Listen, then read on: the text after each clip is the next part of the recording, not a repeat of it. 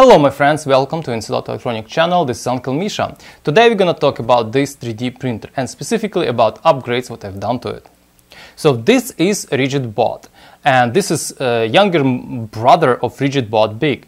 Both of those printers were designed in probably 2012, 2013 and they were on Kickstarter, and I purchased RigidBot Big and I received it in 2014, July 2014. So essentially that printer serves me, is still working pretty well since 2014, so 8 years. So this particular one, this younger brother of it, I purchased used. Someone sold it for inexpensively in 2018, somewhere around that time, and since then it was sitting and collecting dust.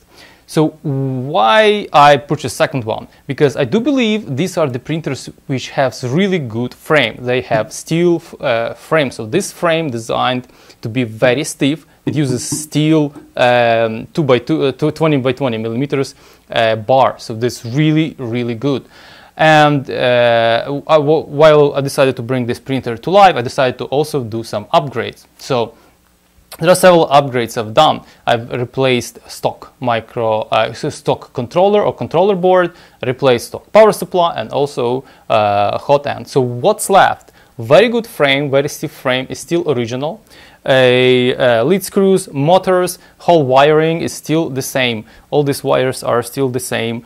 Those bars, 8mm bars, they're still the same. And so essentially almost all mechanical parts are the same. The print bed is the same, heat bed is still the same. Because this is a really good 3D printer, I think it's really worth to bring it back to life. And let's take a look in details for each individual component what I've done, and I will talk more about it and explain what's going on here. Alright guys, so the very first and most important modification is using new board. Though this is Big Retouch SKR 1.3. Again, it's a pretty old board but pretty good for my purpose. Especially this is 32-bit board which allow to install your own drivers. The different motor drivers, the difference between this board and the original one, that original one used very old drivers which has no modern bells and whistles like stealth chop, homeless, sensorless homing and things like that. So definitely this is very big improvements. Let me show you what's underneath this lid. By the way, enclosure I designed myself. We have all the original RigidBot wires right here, but in order to adapt those original wires to a generic design of SKR3, the generic wiring, I have to use these over here. This bye-bye board is designed by Peter Stoneham. I think he's from Australia or New Zealand, I do not remember for sure, but back at the time he designed this, and I still have few left of these things which were useful, but technically that's not necessary, just for convenience. So also you can see here a TMC 2226 drivers, stepper drivers. These are really good and really cool drivers. I like them a lot. So they support stealth job, they support sensorless homing, really good stuff. So this is big improvements for this particular 3D printer. So as I mentioned, here is I think this is that switch, and is, as you see, completely disconnected. I'm essentially using this thing as a stopper. That's pretty much it, just to make sure it's stopping at the right space.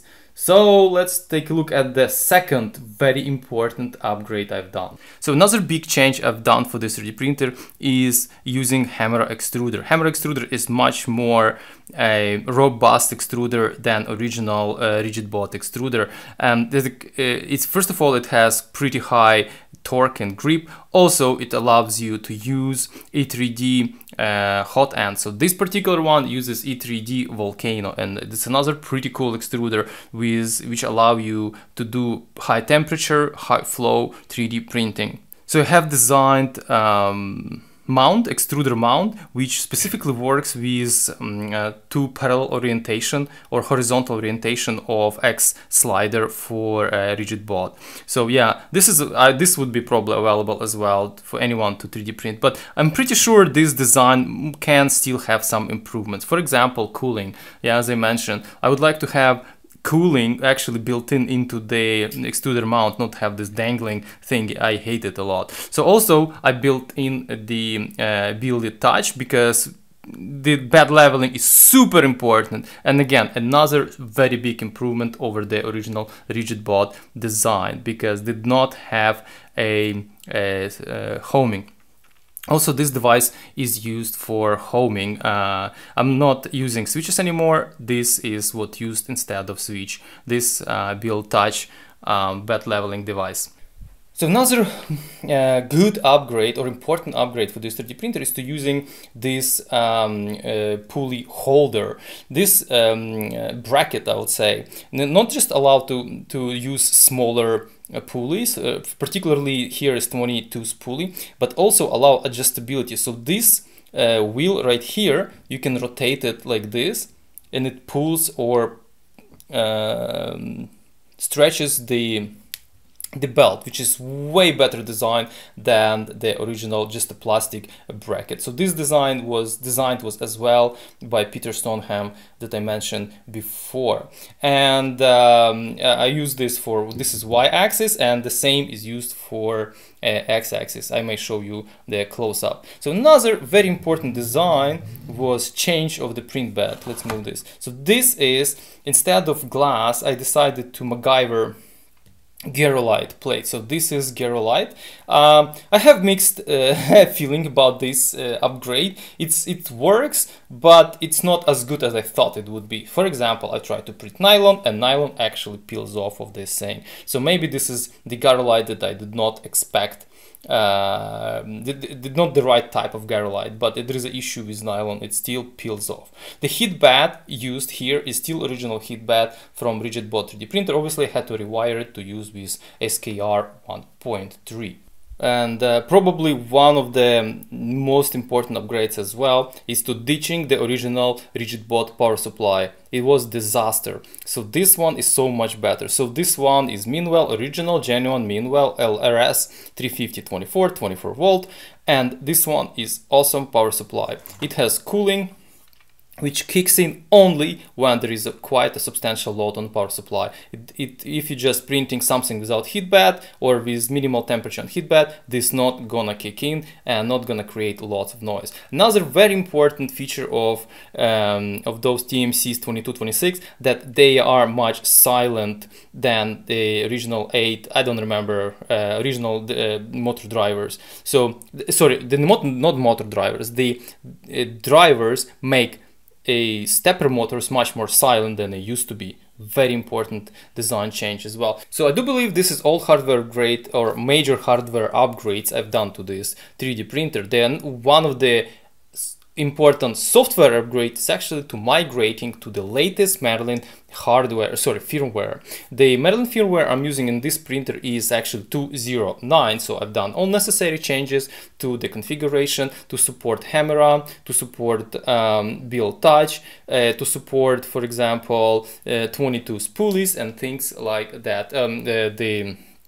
The sensorless homing, stealth chop, and all other bells and whistles which are supported by those TMC 2226s. So I'm pretty happy how this thing prints. The only thing which I cannot wrap my mind, why I cannot print on super fast speed, which I thought I would be able to. So this is something I have to still figure out, because essentially what happened here, it just prints a little bit faster and a little bit better. But I mean, nevertheless, it's still substantial upgrade from pretty much unusable printer to something which actually prints pretty fast, because the nozzle installed here is 0.8. If I want to print something big, for example, like this case, which I designed myself as well, that gonna be no time for 0.8 nozzle, because it can spit out that the filament is pretty fast. Okay, so there are many things I've done to this, mostly electronics. I think this is a worthwhile upgrade, so it performs actually quite well. I know that not that big of a community of RigidBot users are out there who will benefit from these particular upgrades, but I'll gladly share all my 3D files with community if they want to perform one or all of those upgrades. So I do believe also users who don't have completely different 3D printers or want to build 3D printer can benefit from this little overview video if they want to do some similar upgrades, or can ask me questions how to do them. So guys, I think that's going to be enough of this little video. And if you like any, and ask a questions, please fire it up. Please subscribe, it's going to help the channel. And please stay tuned for new videos. Thank you for watching and see you next time.